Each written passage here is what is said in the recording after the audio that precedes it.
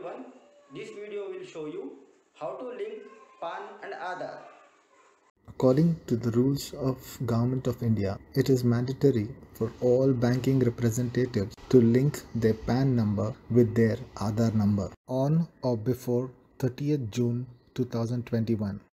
In case of not linking PAN and Aadhaar number, 20% TDS would be debited from your commission payout.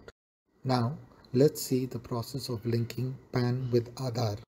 Click on the below e-portal income tax link. The following page would be displayed. Please enter your PAN number, enter your Aadhaar number, enter name as per your Aadhaar card, enter your Aadhaar linked mobile number only, select the options and click on link Aadhaar. OTP would be sent to your Aadhaar linked mobile number. Enter the OTP and click validate. Congratulations, you have successfully linked your PAN and Aadhaar number. To know the status of your linked PAN and Aadhaar, click on the below e-portal income tax link.